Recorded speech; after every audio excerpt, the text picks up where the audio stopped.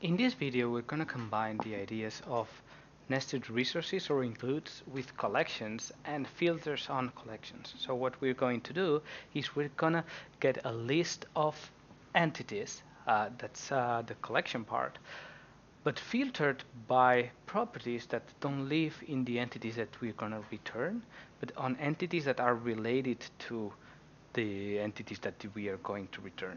A good example for that is how we can try to get a list of all the articles for a given user. And imagine that we have this, and I'm gonna delete all this, so I get a list of articles. All these articles are for any user, so this is not what we want. What we would like is something like um, something like filter and then um, our author, and this is a condition. So this can be whatever. This is only used as an ID for the condition.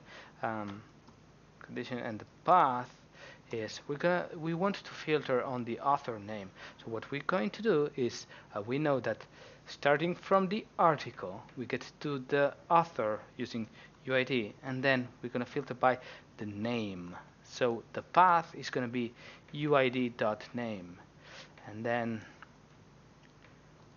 the value is going to be the name of the author, which in this case we are going to use this generated author. So by doing this, we are taking advantage of the collection. See how we are not passing an ID, and then we're filtering on a property of the author, which is the name. So if we make that request, you'll see that it's loading, and it's gonna return back with a bunch of articles. And what all these articles have in common is that here the relationship, you will see that the author is always ending in 670A5. If I go here and open one randomly and scroll down to relationships, UID 670A5. So you can see how it relates to all the to all the articles by that author. And of course, you can do the same that you have been doing, like fields on the node article are maybe just the title and the author, and fields in the user just the name, and I want to include the author, so I'm going to include the author for all the articles, which is going to only include one author because all these are the same author.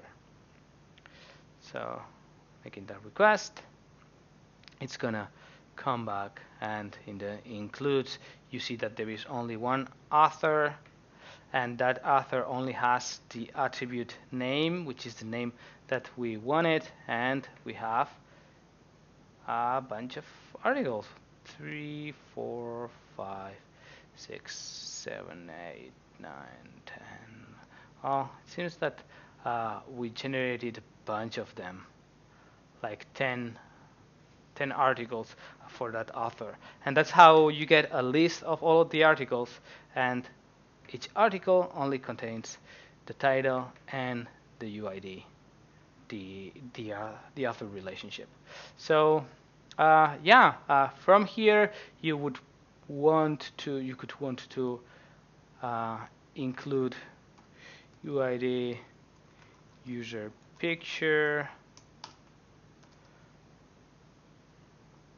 and you would get the picture for the author, and continue on until until you get all of the for that we need to